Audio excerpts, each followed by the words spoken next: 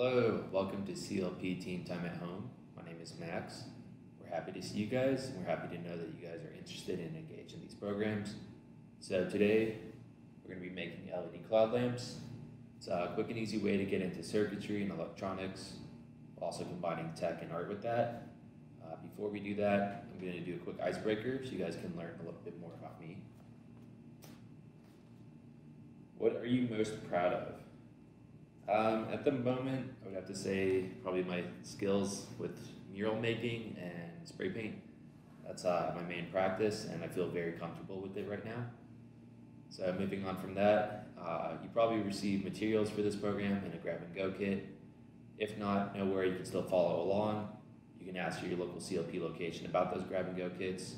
We would also like to know what you guys want to do next, so feel free to leave some comments.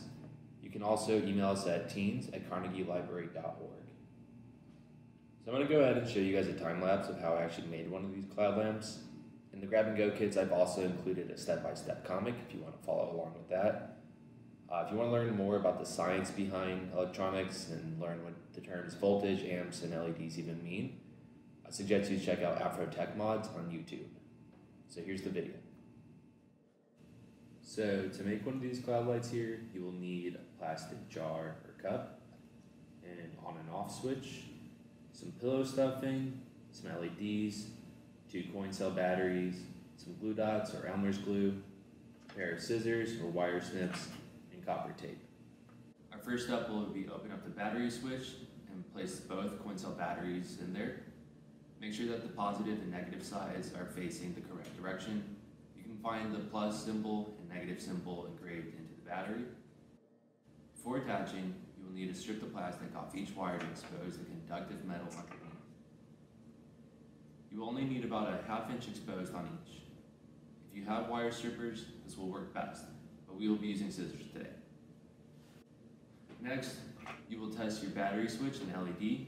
Each LED has 2 wire legs, one of which is shorter than the other. The longer leg, the anode, is the positive end and should be attached to the positive end of the circuit, which is the red wire. The shorter leg, the cathode, which is the negative, should be attached to the negative end of the circuit, which is the black wire. The red and black wires may be referred to as power and ground respectively.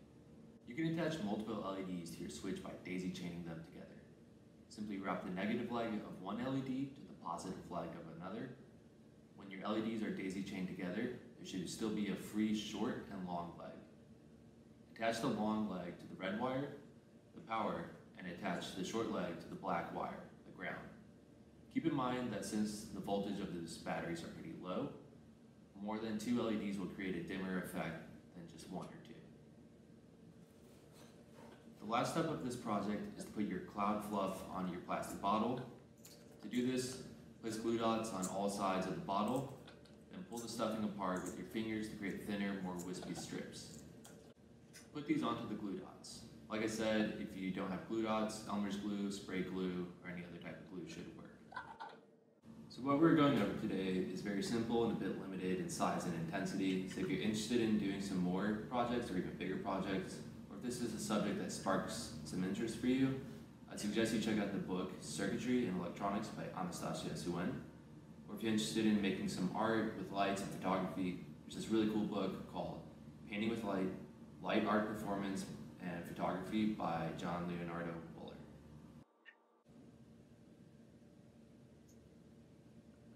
Finally, insert your LED lights into the decorated bottle and secure it to the bottom of the bottle with glue dots. You will need to have your switch exposed so that you can turn the lights on and off.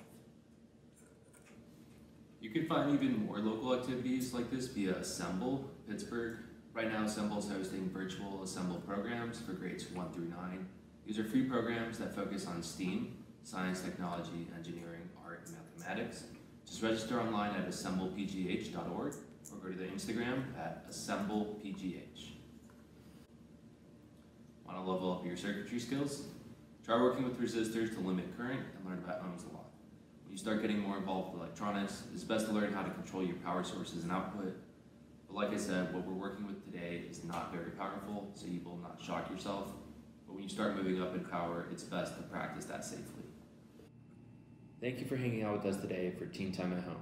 Feel free to show us what you made by tagging us online. You can use @CLP Teenspace. You can look forward to more kits coming out in the future. You can go to your local CLP location for more details on that. We miss you guys. We look forward to creating more with you next Wednesday. Have a good one.